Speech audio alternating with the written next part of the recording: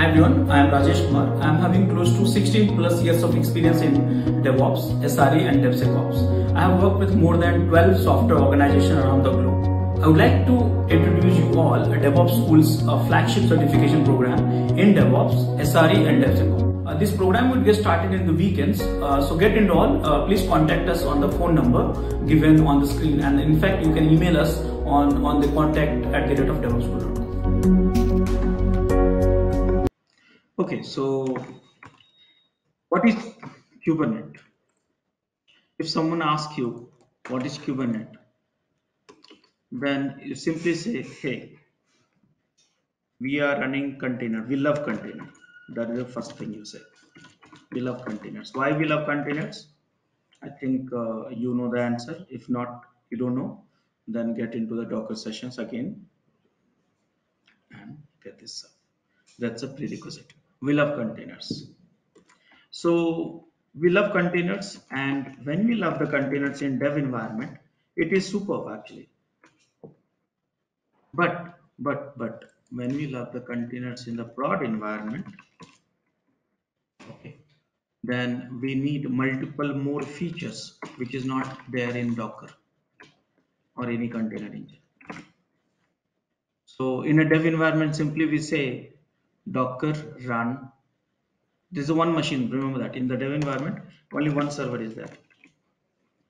I'm putting in a very simple way, not complicating with the slides, keywords and all, because again you have a 20 hours of recording for Kubernetes in LMS. So please check it out. So in dev, we have only one server, and we simply say Docker run xxx. Simple. Correct? So how many containers will be created through the Docker run? Tell me. How many containers will be created? All of you. Hello. Okay, one run will create one container. One container, simple. But guys, change your mindset today. You are not in a dev environment anymore. Look at this. You are running hundreds of servers. So this command will not, you are not going to run this in hundreds of servers. It's a waste of time. Okay. You're not going to run this. So we are going to create these many containers. That is a problem actually. Look at this problem. Hello, it's 10,000 containers. Yes. Wow. In the production I am talking about. So if I ask you to run one container, simply you'll go in laptop, Docker run up. But here in the production, you have hundreds of servers, and each servers you have 20s, 30, 40 containers, all including thousands of containers you have to run. That is a problem. Docker can handle it? No. Have you seen any commands which I was talking about? You can create thousands of containers, thousands of nodes, hundreds of nodes. No, Docker is not having capability. So there are so many problems actually. Everyone loves container.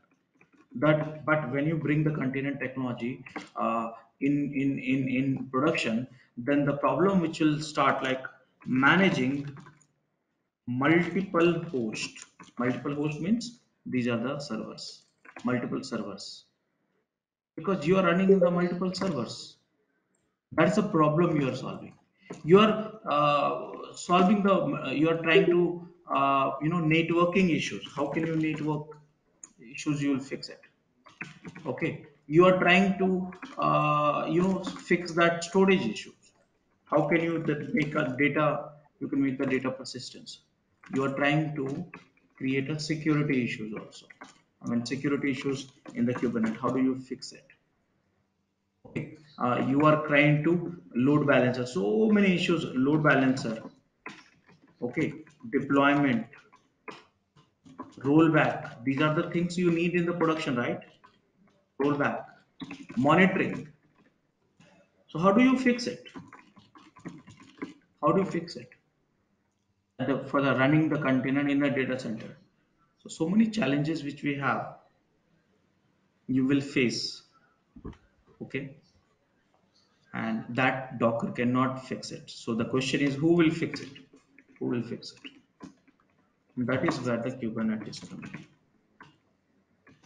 So Kubernetes is a, what is a Kubernetes then? Kubernetes is a container orchestration. Anyone can define the orchestration means?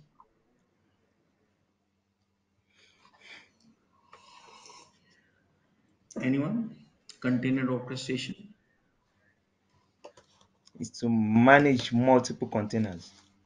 Yeah, managing large amount of containers. Mm. Kubernetes is a microservices orchestrations also.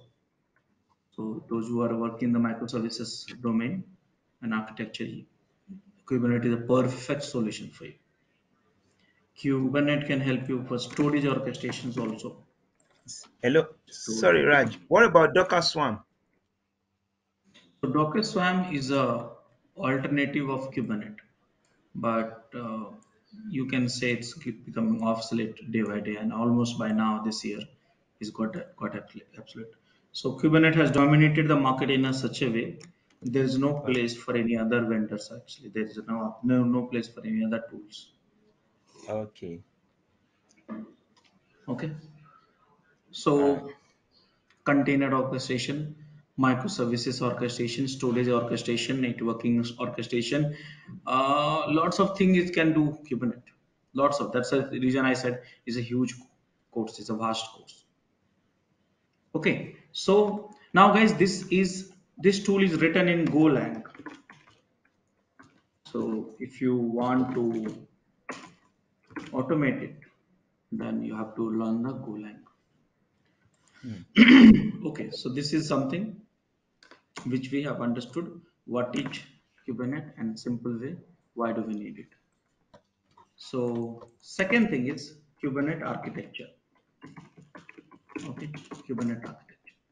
So in the Kubernetes architecture we have workstation and then we have master node or a control plane also we call it. Okay, control plane Okay. and then workers. Worker. Okay, this is the architecture of Kubernetes. That means that's how it may manage. So workstation means your laptop, and you send the command to the control plane request basically, and request which you have sent to the master from the worker. Okay. So now these are the things which we have to do. So now the question is, what is there in the workstation? So in the workstation, there is one utility you have to install, which is called kubectl. Okay, kubectl. kubectl.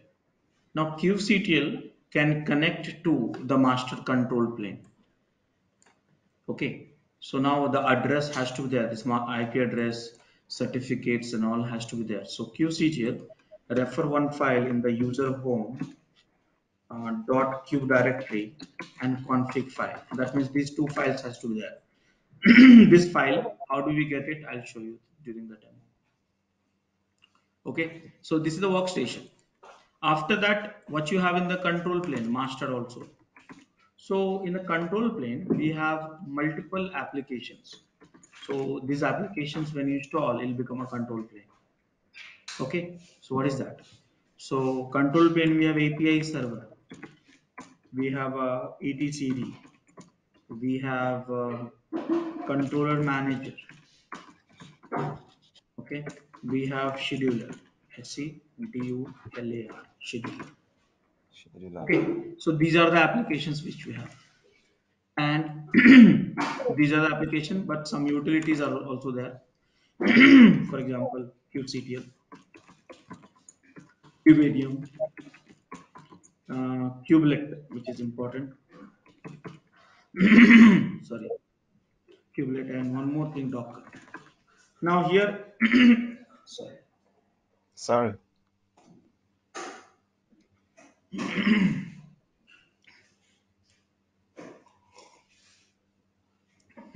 So Docker, guys, one thing which we all need to remember: if someone asks you Kubernetes latest version of Kubernetes, which is from the 1.23, okay, whether Docker is supported or not, then you will say no, Docker is not supported. Yes, Kubernetes has deprecated the Docker support, default support for from 1.23. That means few months ago. So then you'll ask Rajesh, what is that then container technology? So container D they are using it, container D. So Docker Kubernetes has set the default container D from the 1.23. Now it's 1.25. Okay. Then you'll say, Rajesh, I have learned Docker. Is it waste? No, it's not waste. You can use the Docker same way in your development environment, create an image, and same image will be used by the Kubernetes, but the runtime will be changed by container D. So container D will be using the same image actually. Okay. So here in these sessions, here I will say container D. Understood all of you?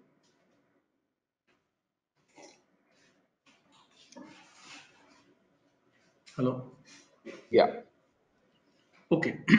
so these are the things. So now you'll say, Rajesh, okay, fine. These are the things which is installed in the control plane. So what is this kubectl is doing? So kubectl, I think you should see that here, helping you to connect to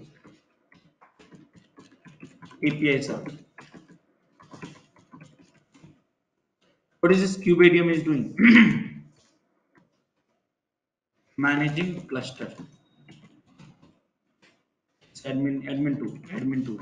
Those who are Kubernetes admin, they need this here. So here, if you do that, kubeadm init. If you run this kubeadm init, it will set up all this component. So this is the first time, only one time you run it. This one. Kubelet is an agent running in each node of the cluster.